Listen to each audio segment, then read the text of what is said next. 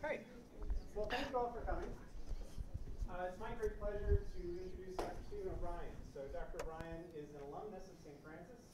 I think he graduated in 1966, I believe is right. From there, he went on to get his PhD at Cornell University and has been working in the field of genomics ever since. He worked at the National Cancer Institute as chief of, I forget the name of the department, Human Evolutionary Genetics? Genomic diversity. Genomic diversity. And then more recently established the Jansky Institute, which is a genomics research institute centered out of St. Petersburg, Russia. Dr. OBrien has been extremely kind with his time. He's going to be spending basically most of the rest of the semester with us and giving 2 lectures a week. He also has invited several other colleagues of his to come in. It's a tremendous gift, and I'm very excited for this lecture series to begin. So, and I appreciate all of you coming out and seeing it. But without further ado, I'm very happy to introduce you. The first talk is about human origins and adaptation. Hello, everybody. Nice to see you.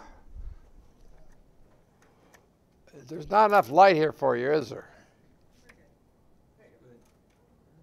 The one on the right can go all the way up. It's got a delay on it. Slide it up. This thing? Yeah. You slide it up and it has a delay. So.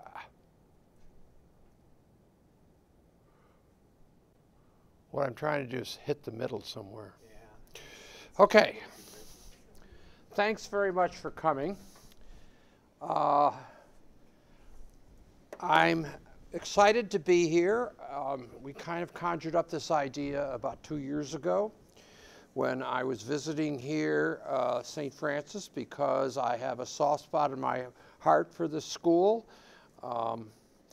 I've said, I don't mean this in a pejorative way, but I've said several times that I went to a little school in Pennsylvania that nobody ever heard of, and it's right in the middle of nowhere.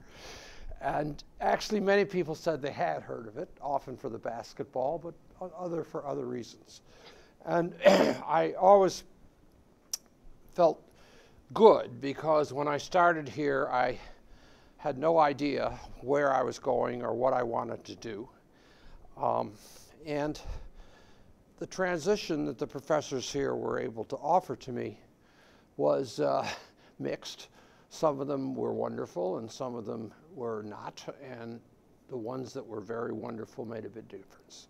So what I'm going to do in this lecture series is try to go through how the field that I chose, which was genetics, back 50 years ago, has mushroomed into a field that everybody thinks they do if they do research now, because DNA is part of everything. There's 10 lectures altogether and 4 guests. And basically, each lecture is meant to be a standalone narrative about aspects of life that really affect us all, from natural history to medicine to bioethics to forensics, even to translation through agriculture and other kinds of things. The stories have been told not just by myself, but in the popular media, in the news, and magazines, and TV, and even a few got into the movies. We will use those visual accessories a little bit to bring some of these stories to life. That is, you don't have to listen to me 100% of the time, but 99% of the time, and a little bit of movies. The hope is to really create a series that will demystify science discoveries of the genomics era to specialists and non-specialists alike through curious and critical discussion of rich examples of biotechnology and improvements and applications. Each story has a beginning, middle, and end, carefully selected to review how bioscience and genetics can change our lives, our society, and our future. And the stories are all true, carefully researched and rich with real-life adventures that present examples of detail of how genetic foresight and innovation unraveled the truth about the shadowy past of human ancestry, a long time the wondrous creatures with whom we share our planet. Now, Oh, we never got the lights down, did we? Okay, so first of all, a little overview about what it is you'll learn, and that's sort of the lectures that I will be presenting are actually, I think, 10, but I could only remember 8 when I wrote this slide. The first one is about inspections and searches into prehistory about the human migrations that led us to where we are today. There's a lecture on the wonder of how molecular evolution and DNA studies of genome patterns of variations and transmission have influenced all kinds of things in medicine, biology, and other things. And I'll give you some examples. How genomics has been translated from an academic field into applications with respect to many of the endangered species and how it's been applied. How genomics has unraveled one of the most interesting aspects of our history, which is domestication, the time around 10,000 years ago when hunter-gatherers settled down to, shall I say, farming and using plant species and animal species as levers that could be bred together for human betterment. And it has been called one of the most important things that happened to move civilization. I'll talk to you about how genomics has influenced some of the great plagues across so many years.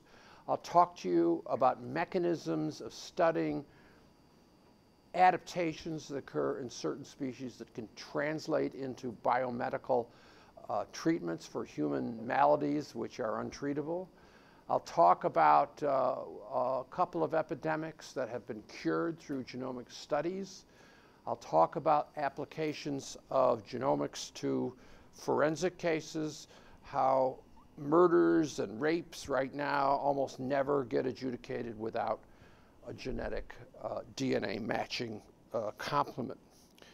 I have invited a few of my friends to come and talk. One is Dr. Lori Goodman, who is basically the editor of a biotechnology journal called Gigascience in Hong Kong. I asked her to talk about bioethics and policy, and also about ways in which women have a great opportunity in science today. David Wilt is the director of the Facility for Conservation Research at the National Zoo of the Smithsonian. He's an old friend, and he's going to come up and talk about how captive populations play into conservation from a reproduction standpoint. Ann Schmidt-Kunzel is the director of the genomics program at the Cheetah Conservation Program in Otjiwarongo, Namibia in southern Africa, which is an on-the-ground application of real-time science to protecting cheetahs and the other individuals in that area. John Gearhart is from the University of Pennsylvania. He's an old friend. He's the fellow who discovered the original human stem cells and described them, which is, of course, turned into a great medical advance. He's a very colorful speaker, and I know you'll enjoy all 4 of these people.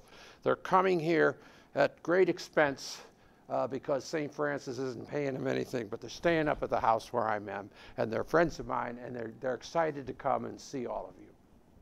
So I hope you have time to see them. I'm going to start by saying that this is about science applications in the genomics era.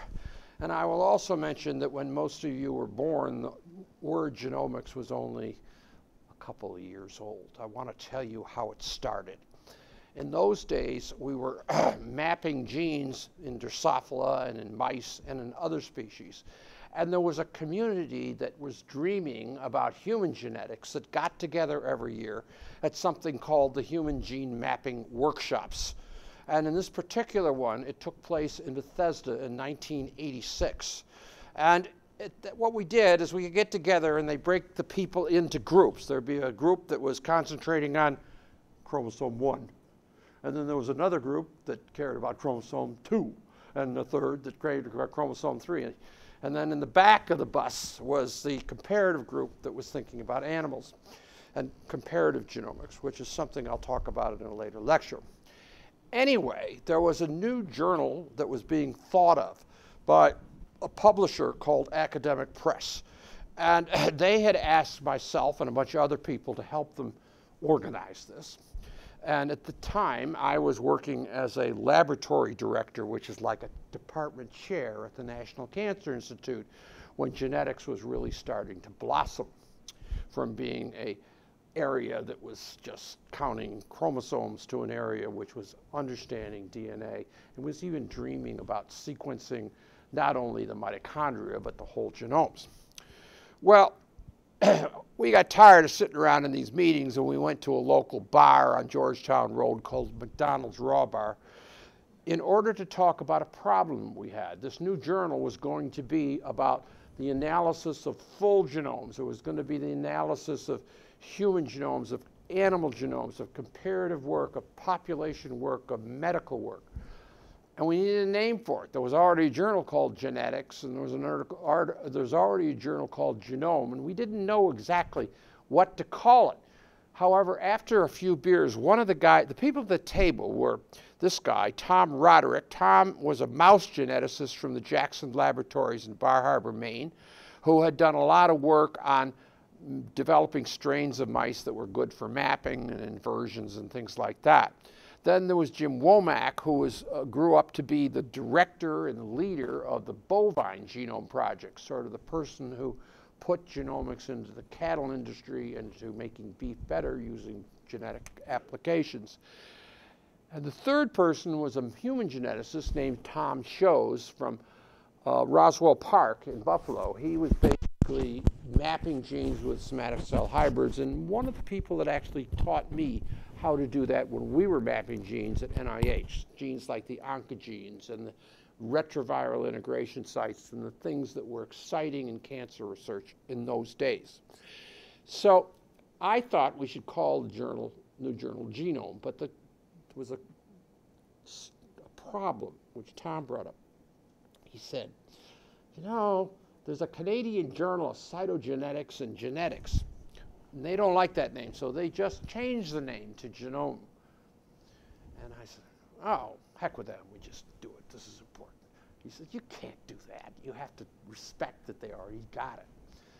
And so we thought about a bunch of names, and then finally he leaned over, Tom did, and he said, well, I thought of something, a word I've never heard before, you probably haven't either, but maybe we ought to try it. He says, how about genomics?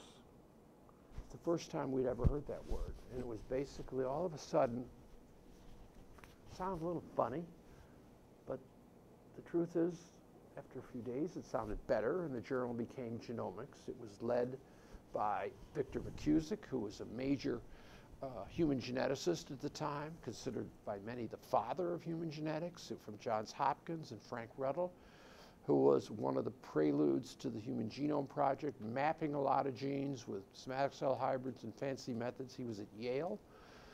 And that journal, Genomics, is still out there. And that's how the word got started. So now that you know that, you'll know that it wasn't much after that when the people who were doing human genetics and doing genetics, for example, were thinking, well, you know, we know a lot about human hereditary diseases, and we know a lot about Drosophila genetics, we know a lot about corn genetics and so forth. But you know, we now have technologies and machines that use technologies that were invented in the 80s to sequence the actual letter code of DNA. And if you do the calculations on the back of an envelope, it is possible, if we have government support, to sequence the whole genome. To make a long story short, there was a big bunch of fights between people who says, what do we want to do that for? What are you going to get? You're just going to get this script that nobody will know how to interpret and anything, and it'll take money away from us because we're trying to work on our Drosophila or our yeast or whatever bacteria. Nonetheless, the profits of how wonderful genetics is going to be with whole genome sequence prevailed, and the NIH and many other countries put a total of over $2 billion into sequencing the human genome. They got a half a dozen volunteers from different places across the US to donate their DNA, and then they began the sequencing in about 1998. Here was the promise, and you hear this all the time, about what are the things that it's going to do. And we started building these things up in the 90s, and they keep talking about them. First of all, it's going to develop a field called pharmacogenomics. That it is done, where the genotype of individuals are assessed to determine their differential sensitivity to certain drugs. Talents will be determined by genetics. Maybe we'll be able to discover genes that influence that. Forensics, be able to use the variation that we find in order to apply it to forensic cases. Archaeology, searching human history. That's what we're going to talk about today. Disease monitoring, agriculture, regeneration of limbs, geriatrics, brain and neuroscience, personalized gene medicine, ancestry like 23andMe. All of these were promises of the Human Genome Project.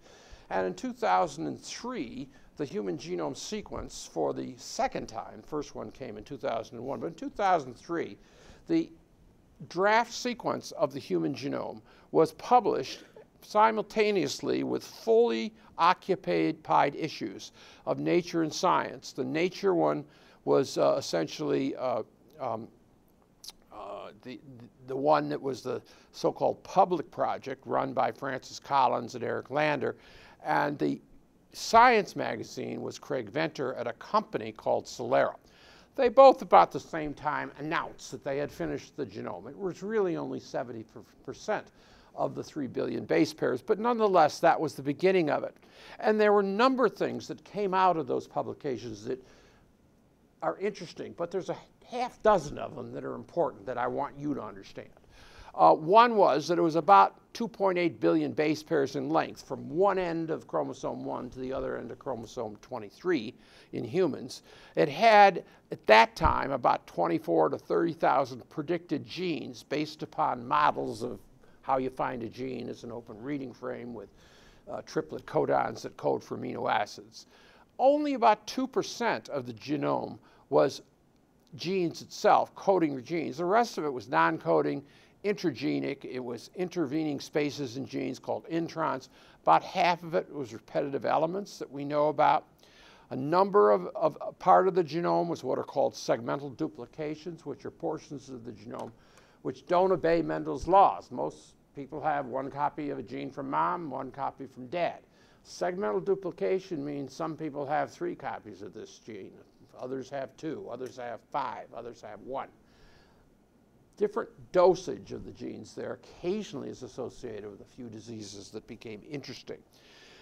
One of the interesting that we didn't know was that the number of DNA variants, so-called single nucleotide polymorphisms, came out to be approximately 10 billion.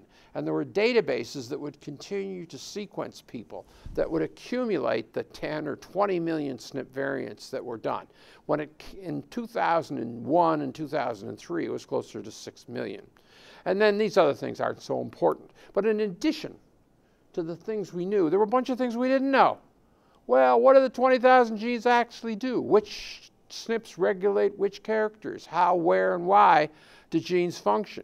At this time, we only had names for 4,000 genes, and there were 20,000 of them. The names of those 4,000, half of them were probably misnamed because they were just named by the guy who discovered them in the tissue that he discovered them.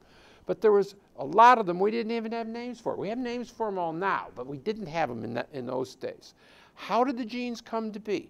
Why are they arranged as such?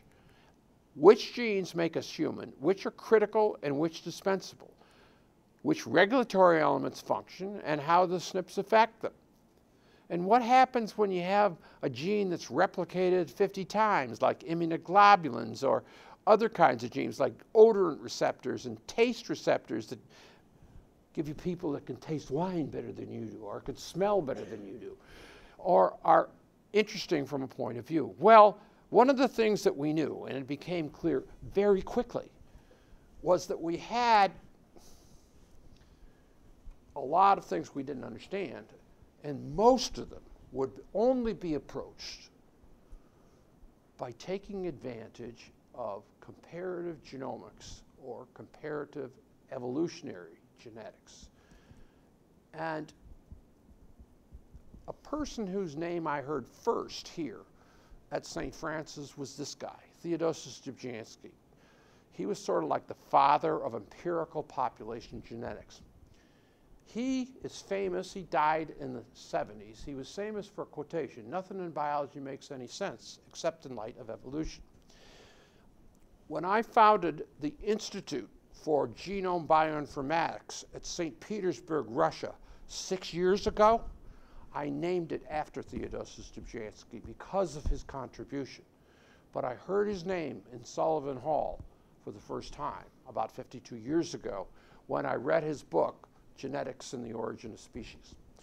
And this man's influence was pretty important in sort of taking genetics as a population study and integrating population studies with genetics. Nonetheless, a lot of medicine today and genomics today is predicated upon evolutionary theory and practice. And you're going to hear that out of my mouth a few times as we kind of march through these lectures. Before genetics got involved, paleontologists, anthropologists, and linguists were fascinated by the similarities between humans and other animals. And some of them, like Darwin, had the audacity to suggest that humans were related closely, they weren't sure how closely, to the great apes. Chimpanzees, gorillas, orangutans, and then the gibbons. The anthropological record showed similarities in anatomy and in paleontology that allowed the primate tree to sort out in a way that looked something like this, with the apes close to humans, the gibbons, an outgroup of the great apes, then the old world monkeys, which are the African monkeys, like the baboons and so forth, and the New World monkeys are the owl monkeys of South America. Then there's the tarsiers and then the lorises. This relationship was based totally on number of characters that they shared with each other in the bones. And because humans, particularly humans who had religious training, felt that there was something not really acceptable about being really close to the monkeys. Well, you remember the Scopes trial in the 30s, they fought about that because they were teaching evolution. But the point I'm trying to make is that the time of separation between the humans and the apes was considered to be, gotta be a long time ago, maybe 18, 20 million years ago. Well, that turned out to be wrong. In the 60s, there was a couple of researchers who influenced, okay, boss, let's see if we can fix this. I think so, yes. These were important people, and I'll mention their name. This is Alan Wilson. He was at Berkeley, and he was kind of like one of the fathers of molecular evolution, that is, applying molecular studies to evolutionary theories. This is Luca Cavalli-Sforza. He was at Stanford. This guy was at Berkeley. This guy was at Stanford in the 60s and the 80s. Luca died maybe 3 months ago in Italy. He was in his 90s. Alan, well, he got cancer and he died in his 50s, back in the early 80s. It's a big loss.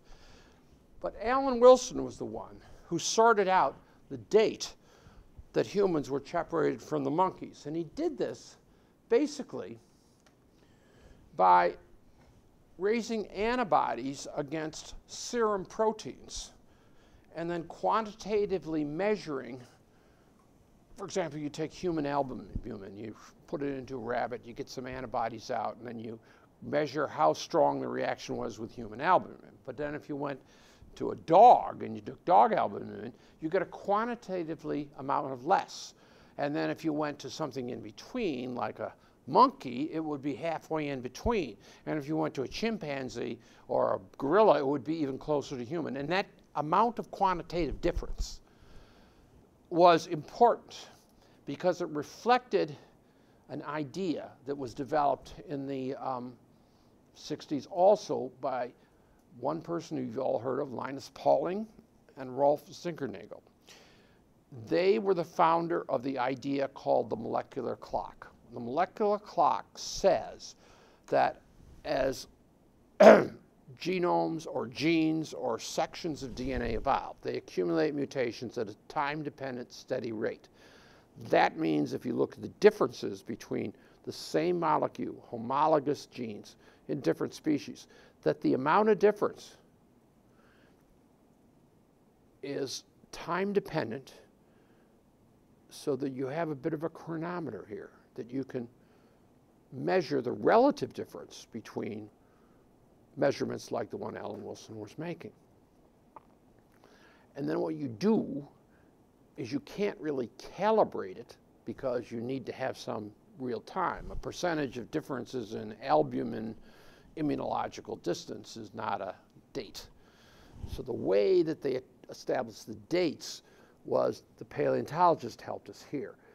They had fossils from missing links between these species, and then they started to use a method called radioactive carbon decay, which was invented by a guy named Willard Libby in 1949. In 1949, the paleontologists couldn't stand this guy because he was telling them what the age of their fossils were based upon the ratio of carbon-14 and carbon-12. But about 15 years later, they couldn't avoid it. Everybody had to do it. So the paleontologists all used the carbon dating. So Alan Wilson took the carbon dating of some known distances between the primates to calibrate it with and demonstrated that the distance between humans and chimpanzees was not 20 million years ago. It was 4 or 5. So it was much closer. So the way the paleontologists viewed things is they had fossils like Australopithecus and Homo habilis and Homo erectus.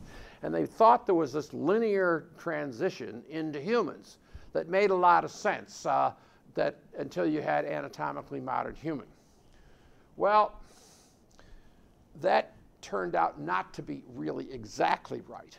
But if you started, for example, with an evolutionary relationship between chimpanzee and human ancestors that were younger than chimpanzees, they came off more like a tree, with lineages going off in different directions and calibrated by molecular and also by paleontological data to show that, like 40,000 years ago, the modern humans, Homo sapiens, anatomically modern, shared Europe with the Neanderthals. More about that in a minute.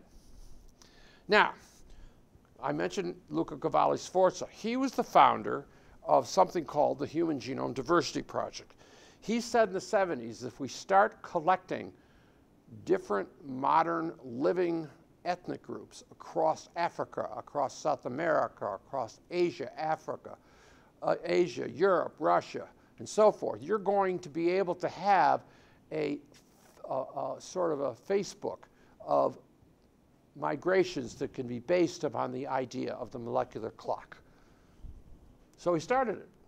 He collected people from all these different ethnicities, Inuits, Koreans, Aztecs, Northern Europeans, and began a database and a series of blood banks, if you were, DNA banks, biobanks, call them whatever you want. But sadly, Luca ran into a little trouble because he was so excited about his research that he kept talking about it and mentioning these important minority groups and ethnicities and talking about we must collect the DNA from these people before they disappear. Well, nobody wants to hear they're going to disappear. So they got a little offended, and then they grew up and hired some lawyers. And they said, you're not going to get any of our DNA, you guys, because you geneticists we don't really trust very much. So this is kind of what happened is all of a sudden the Human Genome Biodiversity Project kind of fell out of favor with the rest of the world.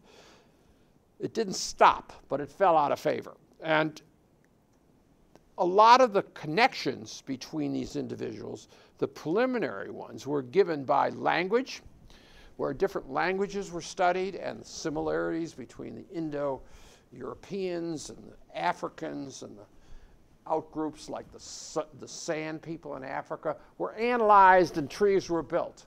And then the molecular guys were trying to build trees that connected these members of these same issues, starting out with this albumin immunological distance, but eventually it grew to include RFLPs, which is a prior way of looking at DNA variants in mitochondrial DNA and things like that. Now, if this were a technical class, I would go through it. But next week, I'm going to talk a little more about how phylogenies and relationships are developed. But suffice it to say that 4 separate algorithms or theories, mathematical-based theories for connecting large number of individuals or species together emerged. And they're all pretty good. They all have strengths and weaknesses. I'll talk about that next week. One of the things that Alan pioneered was to look at mitochondrial DNA, first using RFLPs, which are restriction fragment length polymorphism, but then eventually through sequencing of small sort pieces. The mitochondria is a 16 kilobase molecule, which is a cytoplasmic chromosome present in every cell of everybody and every species and every person and everybody. And it evolves pretty quickly, so it's good for recent times. And one of the things that Alan Wilson and his colleagues did was to demonstrate that when they compared mitochondrial DNA and built trees based upon similarities, that basically, I realize you can't read it, but these are different groups of ethnic groups in Europe and South America, and this one is Western Eurasia. But the baseline and the one with the most diversity was actually found in Africa. I'm going to show you a better version of this, and this was actually published in Nature back in the 70s when Alan Wilson and Becky Kahn, who was the first author, published it. And this tree shows a number of different ethnicities based upon African, Asian, New Guinea, Australia, Europe, and so forth. And the base, the group which was outside of everybody else, was the Africans, and that also had the most diversity. Those two things were the important observations that led to the hypothesis we now call out of Africa, which suggests that modern humans, as they populate the Earth today, 6 billion of us,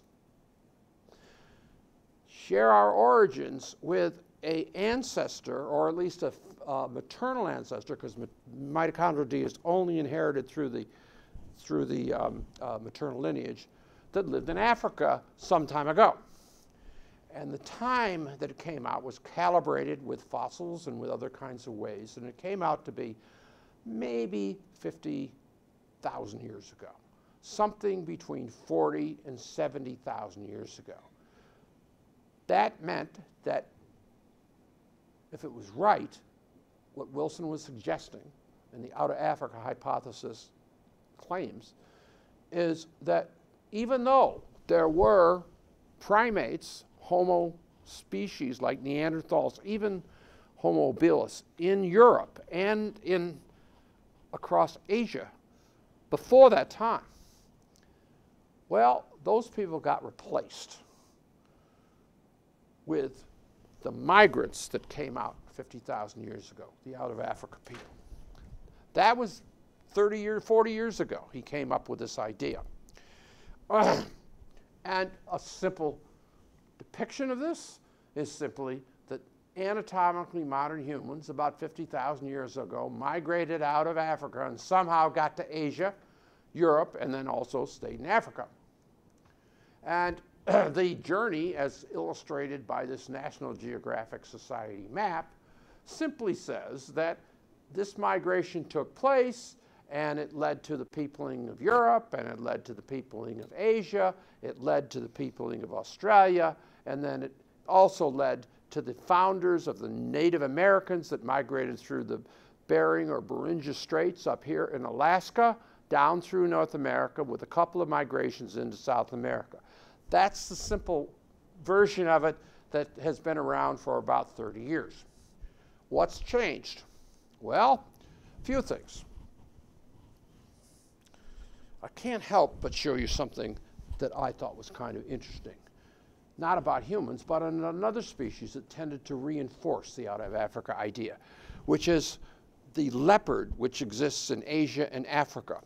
One of my students actually did a study of leopards from all over the place, and what she found was that she got a tree which showed that the most primitive was the African, and then there was the saxacolor from the Middle East and the Cotinia and so forth. And the date of the migration or the thing also came back to be about 70,000 years ago.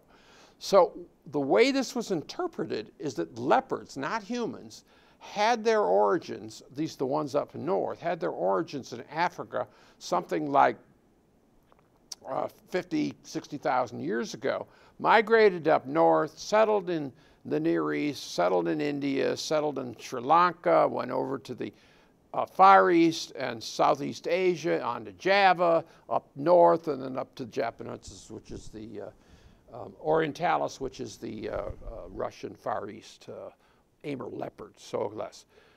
All right, why am I showing you this? What does this have to do with human origins?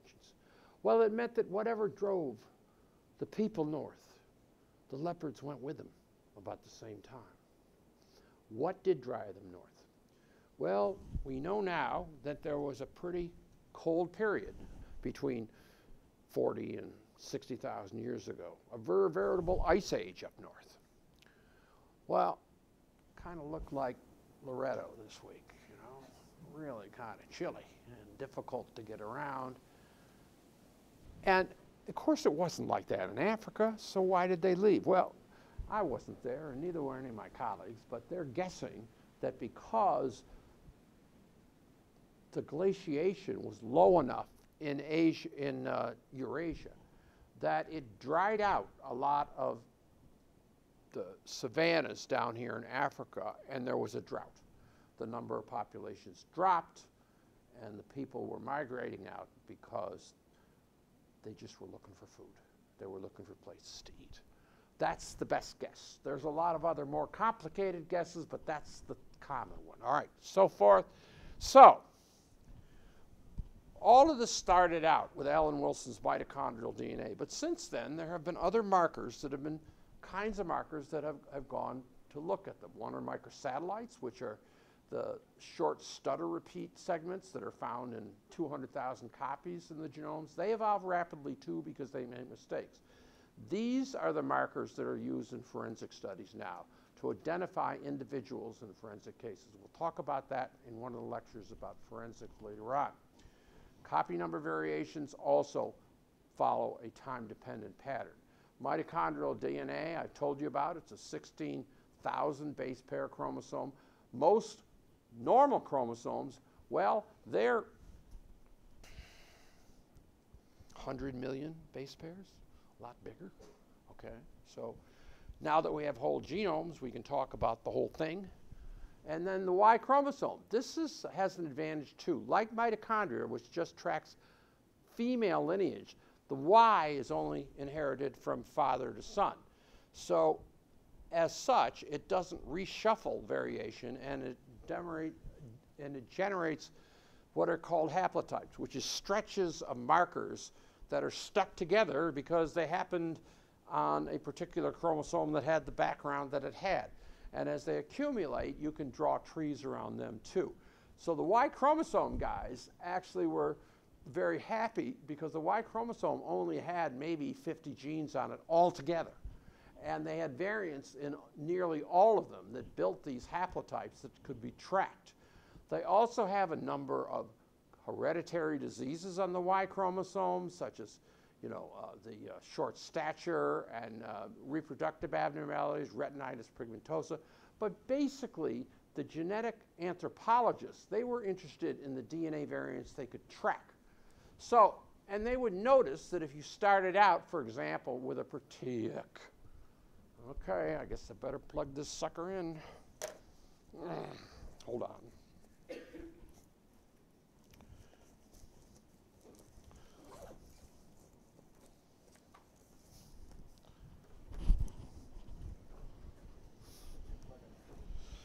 All right, there's probably a plug here.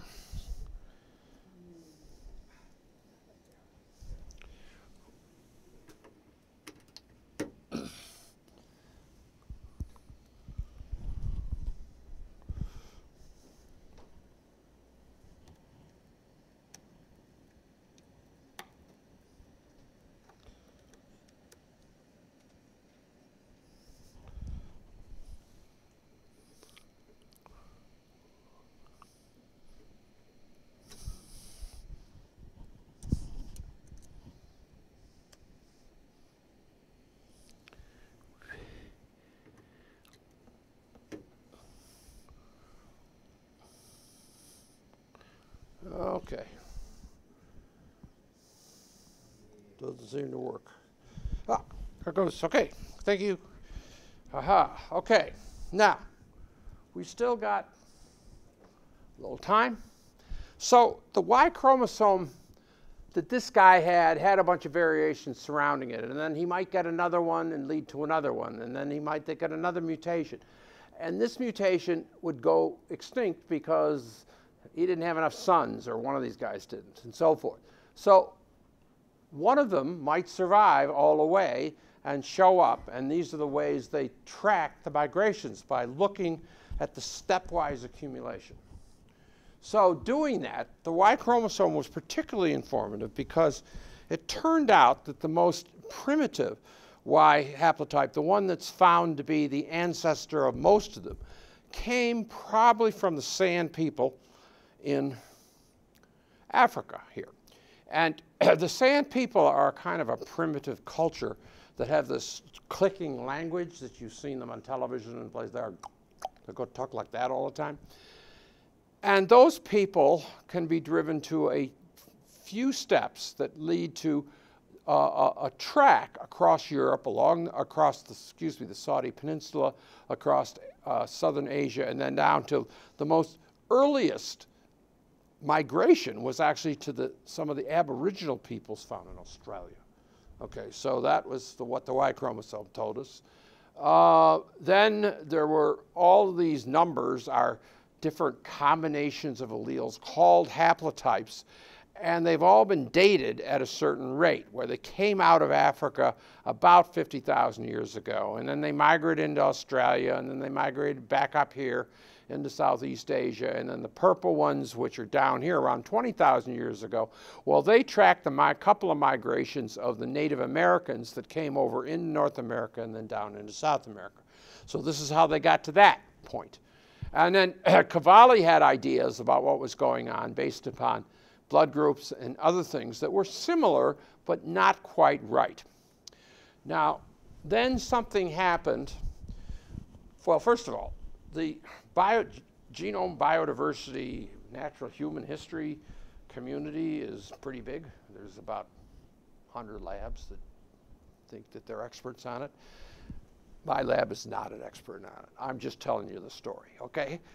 But I know these guys, and I love to listen to them pontificate and hypothesize about things that were going on when they weren't here. So these are a couple people, though, who have risen to the top. Sarah Tishkoff, she is a professor at Penn. Next year, if I come back, I'll get her to come.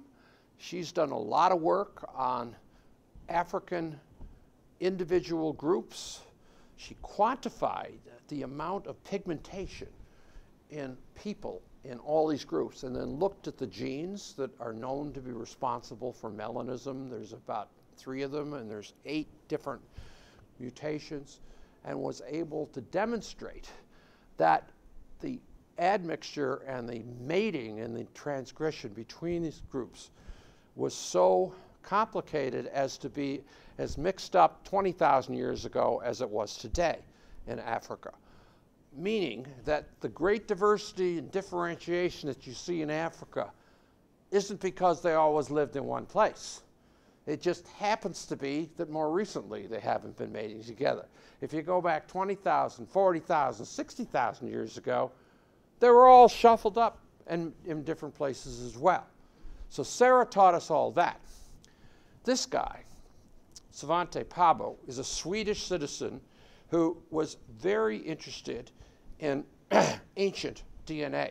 He was a student of Alan Wilson's at Berkeley, and he basically, for his PhD thesis, was able to extract DNA from a 4,000-year-old mummy, a baby, and what he got was some sign element. It was a big achievement technically, but it was useless information because it was part of the repetitive elements. But he went on to form a laboratory in Leiden, Germany, which has become the center for developing what's called ancient DNA technology. And ancient DNA technology is undergoing a revolution in explaining how the simplistic things I just told you the last few minutes ago, or the last 20 minutes, are probably all wrong. Because of the mathematics has gotten better, the algorithms have gotten better, that is the mathematical algorithms. And one thing you should all understand as undergraduates is that in the days when I was a student, postdoc, young professor, well, you went into the laboratory, you generated data, and you analyzed it on a piece of yellow legal pad or something like that. Today, that's not the way it works. It's all about big data, and the big data is coming off of our machines in ways that you just cannot believe. So you have to write algorithms and then have the programs analyze them. It's sort of like doing surgery on the prostate gland from the moon, on the moon with writing script. And that's why bioinformatics is so important. Because if you're going to get into genetics or genomics in the future, there's no way you can do it without knowing programming languages and knowing how to handle big data.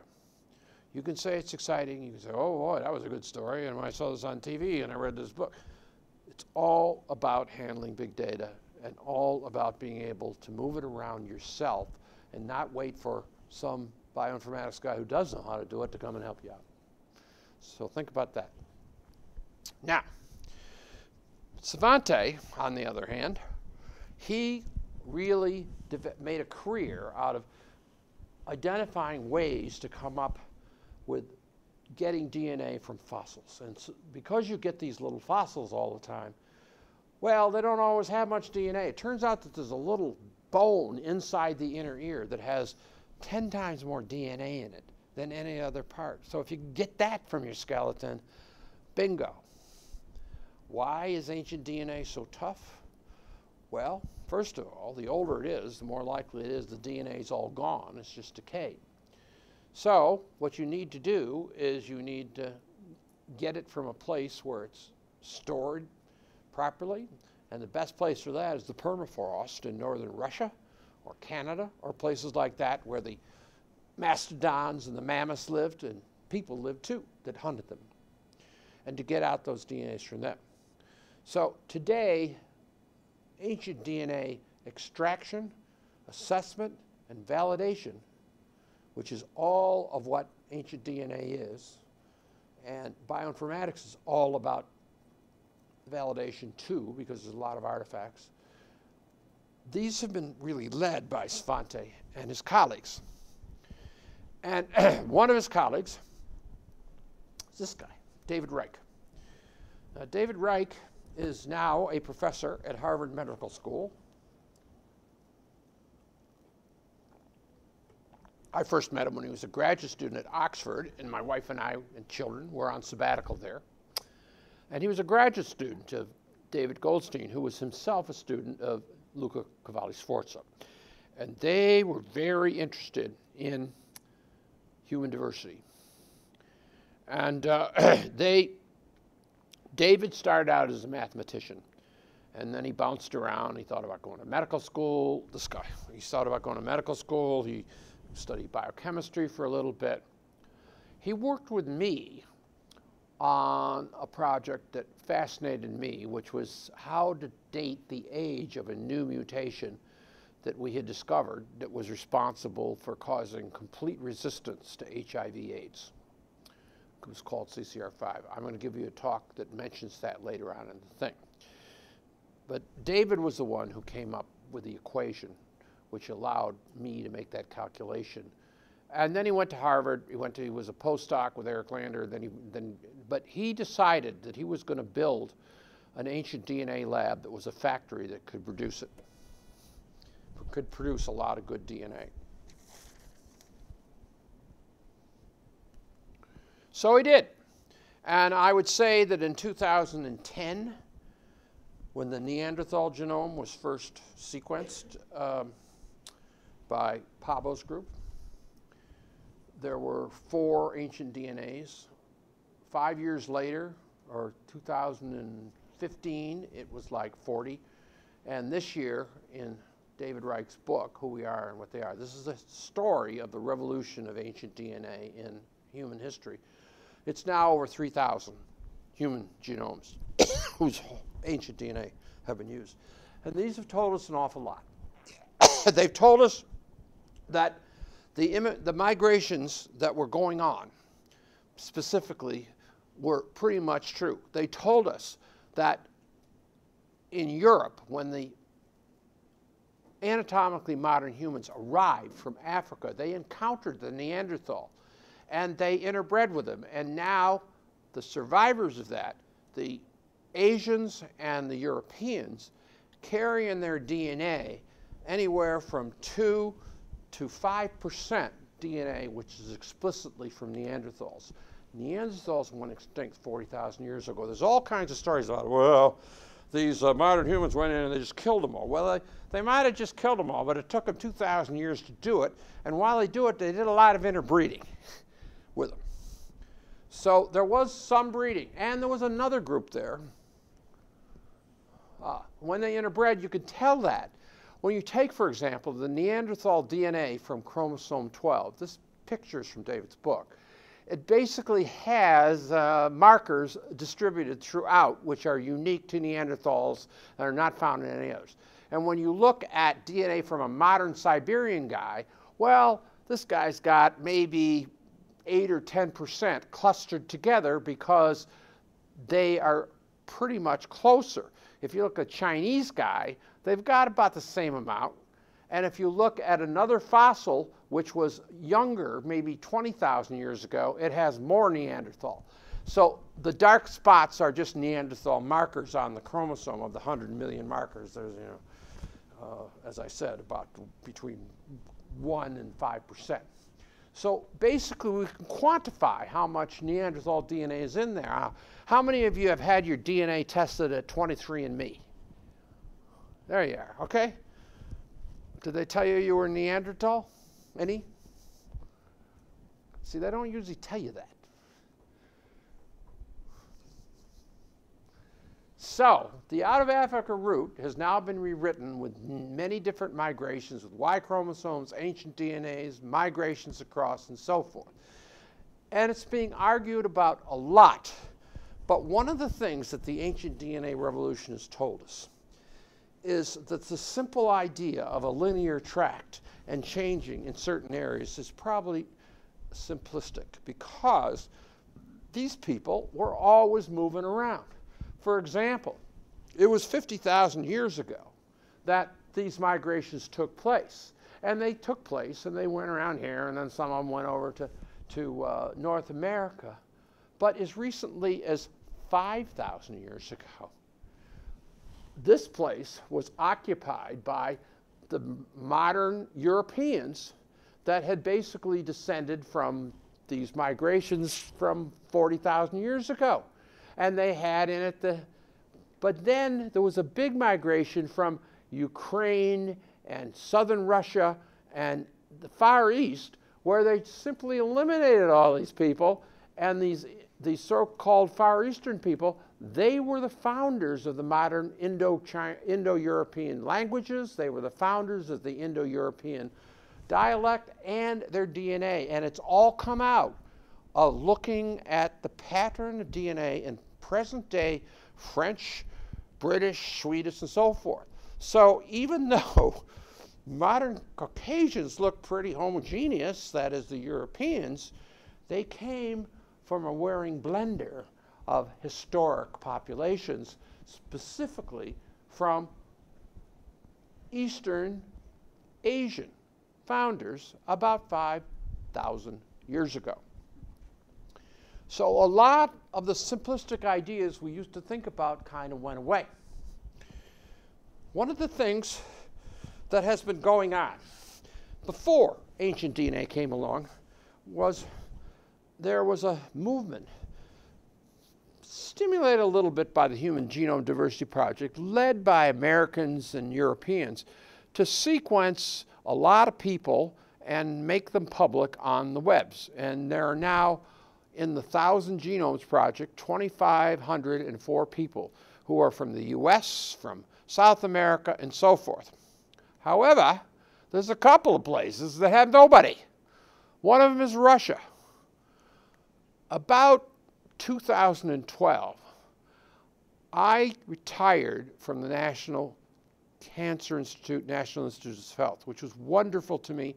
They basically supported many, many opportunities. I trained dozens of great students. I was involved in lots of different exciting things. You'll hear about some of them in the coming lectures.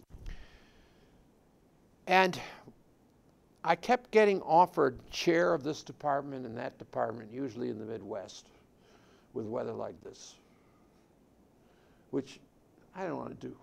I was looking for an adventure.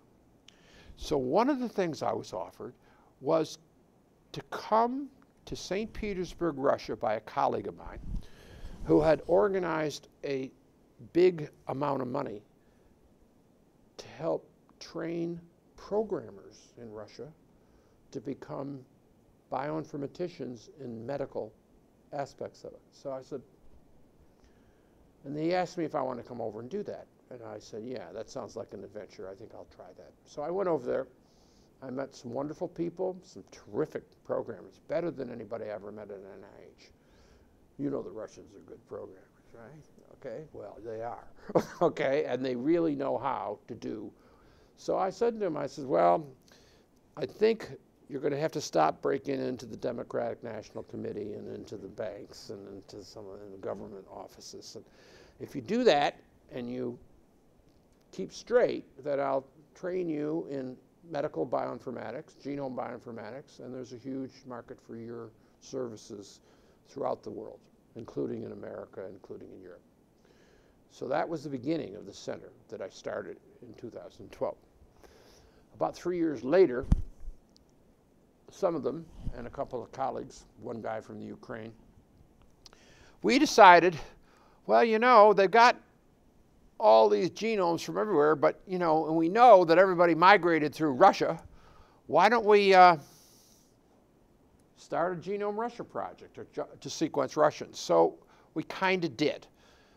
Here's what other countries that have got it.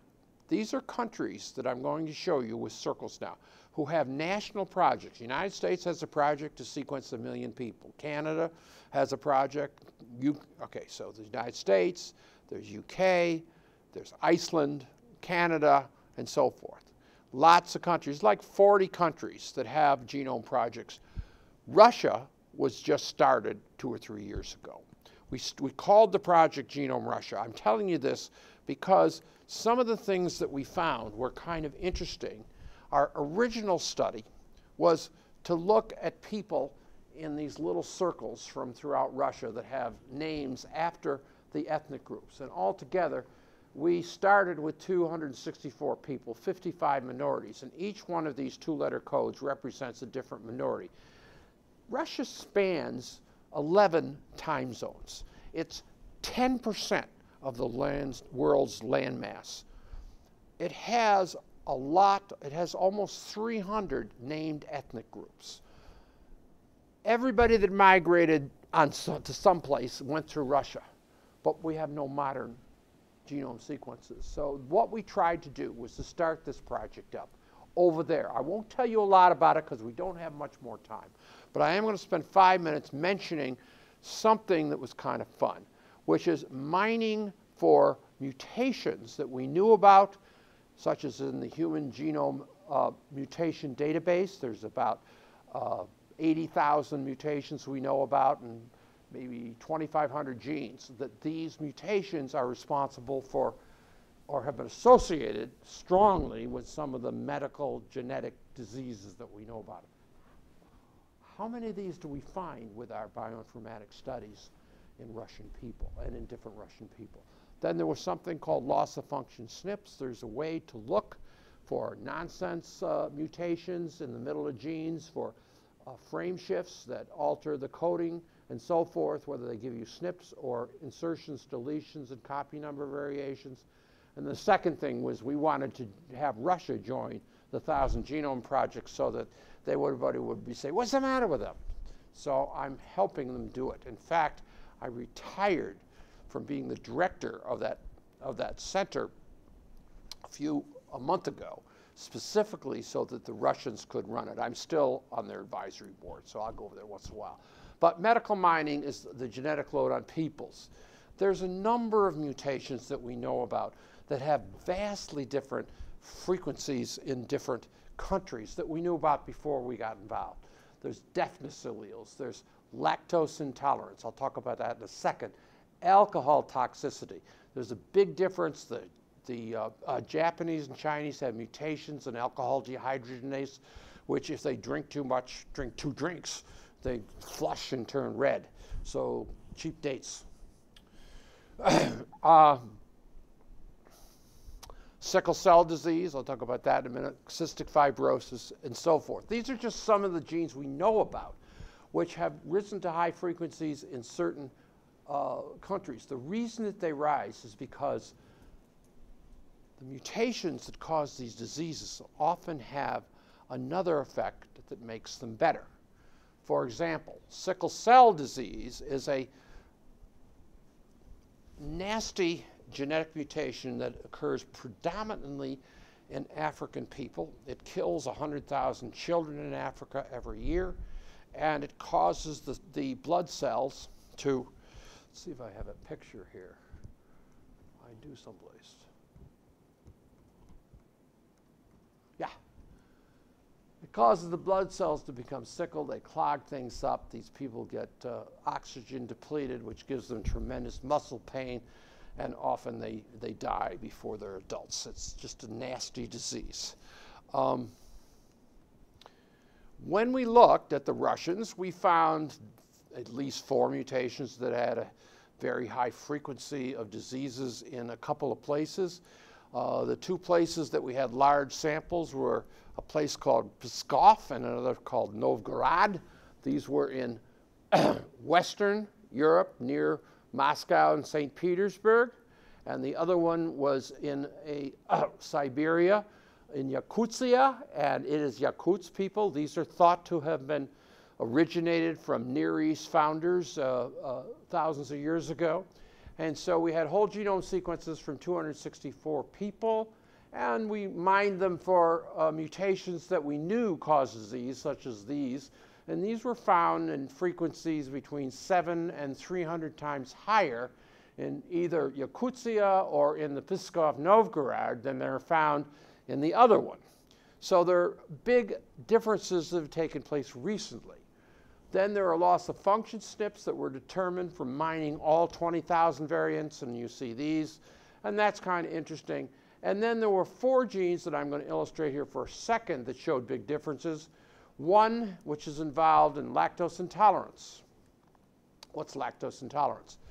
Well, about 10,000 years ago, when the hunter-gatherers that were roaming around Europe before the migration from the Far East, 10,000 years ago, way before the 4,500-year migration, well, they settled down in a place called the Fertile Crescent in the Near East. This is near Saudi Arabia and Israel and thereabouts. And they started to do something very different, which is they gathered the wheats and the wild grasses, and they domesticated, they bred them together in order to make food. And they also took the animals like the pigs and the cows and some of these and other species and domesticated these. There's a whole lecture on domestication, but suffice it to say that 10,000 years ago, we know that in the Middle East, domesticated started with these first farmers. One of the things that happened was when the weather got cold, especially when they migrated north, they was shortage of food. Before they did that, the default genotype was a gene that specifically switched off the tolerance for milk when people hit adolescence. But a new mutation occurred there that all of a sudden became favorable, because as they moved north, these people were dependent upon cows and dairy products to live, and the people who couldn't digest it as adults, they would starve to death, or they had some very strong pressures. So this is the most strongly selected gene in the human genome. It has the strongest statistical signature of selection, lactose intolerance. It came up to be 90% lactose tolerant among Caucasians. So the frequency of lactose intolerance in some of these places is kind of interesting. It's all intolerant in blue and tolerant in the green.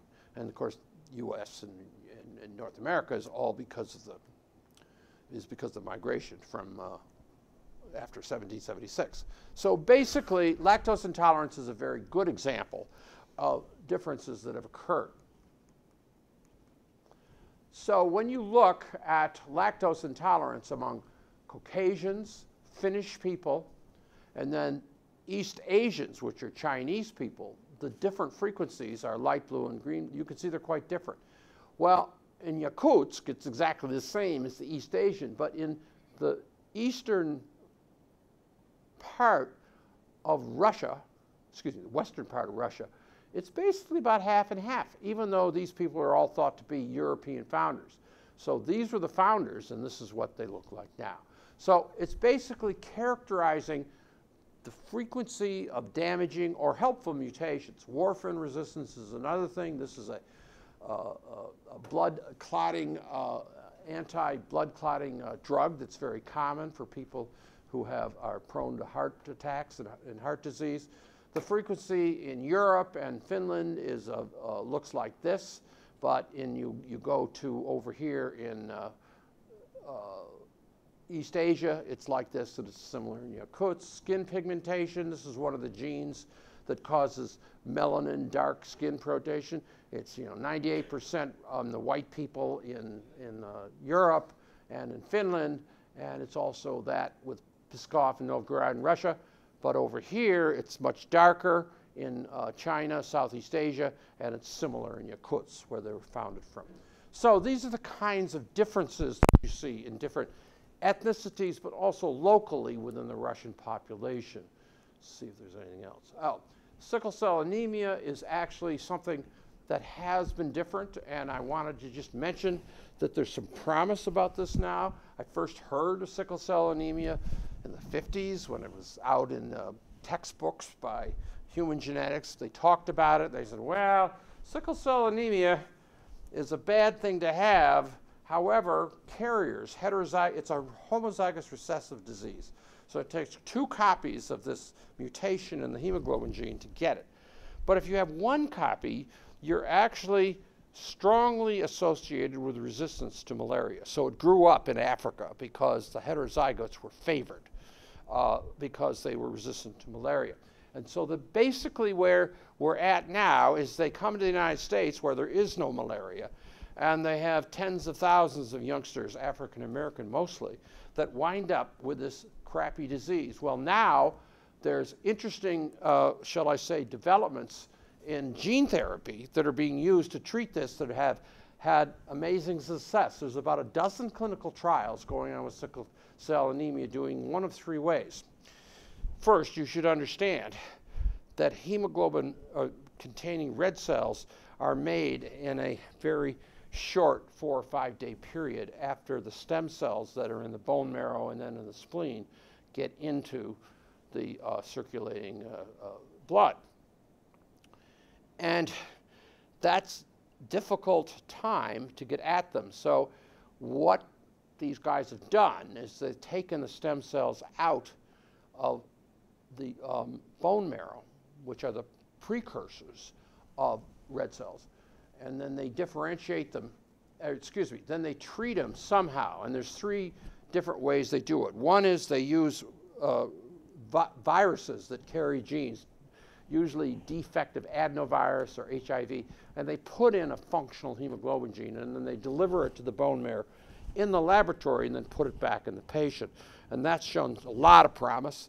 Then there are actually 2 kinds of hemoglobin. There is a fetal hemoglobin and an adult hemoglobin, and the switch takes place at birth. So what they're doing is they're trying to block the switch in the stem cells so that the fetal hemoglobin continues in these children until throughout life. And that's working too. That's working pretty well. And then you've all heard of CRISPR, which is this technology for gene editing and replacing a gene you don't like or a gene you want to replace. And that's being done too with hemoglobin, again, in the stem cells. So the breakthrough is use the stem cells. The approach is retroviral vectors, which are viruses containing a gene, stem cell, drugs and inhibitors that block the fetal adult hemoglobin switch, and then CRISPR editing. Okay, these are just some stories. These are some of the indigenous groups that live down there. I don't think I have time to tell you this story, but let me just mention that Tay-Sachs disease and fish oil consumption have been redefined lately in the sense of why they're so high. In terms of Tay-Sachs, it looks like it's because they might provide resistance to tuberculosis.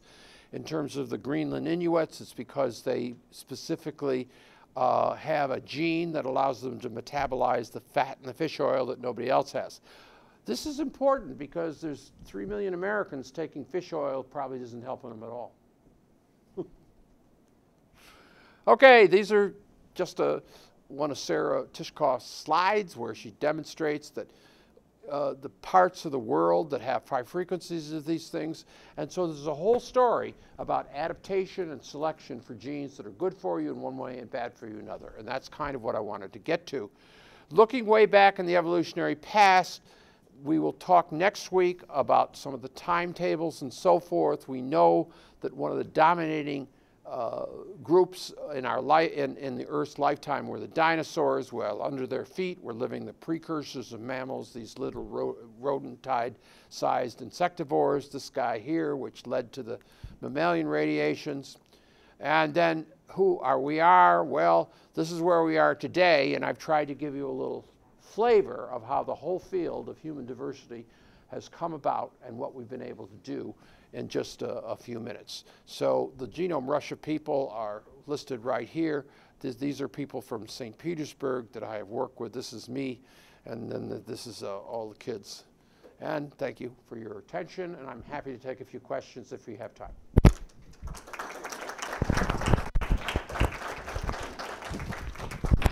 People have to slip out, I understand.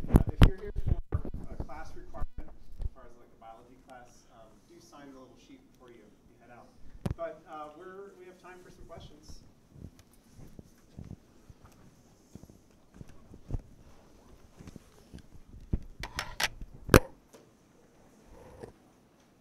What was the final point you were trying to talk about fish oils and how Okay. some people are receptive? It's well known that the people up north in the Inuit people in Greenland survive on high fatty foods, but they never get heart attacks. And it was thought that the reason is that fish oil or the fish omega chain fatty acids protect them. However, a recent genetic study, a genome-wide study, has demonstrated that they have several mutations that allow them to metabolize all this stuff very well to make it more nutritional, which most people don't have. And so the people who are in the United States who think, oh, well, let's eat fish oil and all the fish products because it's healthy, it's probably not so true for them as it is for the Indians. Okay.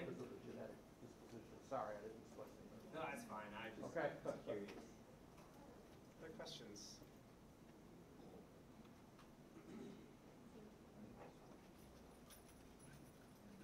Right. Well, we'll go ahead and close. Let's thank Dr. O'Brien again. Hope to see you again Thursday for the next talk.